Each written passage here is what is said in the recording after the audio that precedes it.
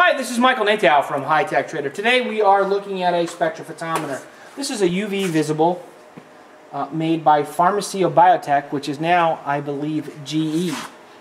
This is the Ultrospec 2000. This particular unit has a 6 cuvette chain sample holder. Excuse me. Right now, I'm going to set the wavelength at 446. Enter. Great. I am going to run a blank.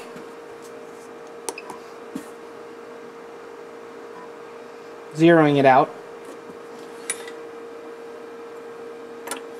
Put in my standard. And it's showing me the absorbance of 1.2. It's a holmium standard. I happen to know there's a peak there, and that's a great number. If you have any further questions, please don't hesitate to call 609-518-9100. Thank you from HiTechTrader.com.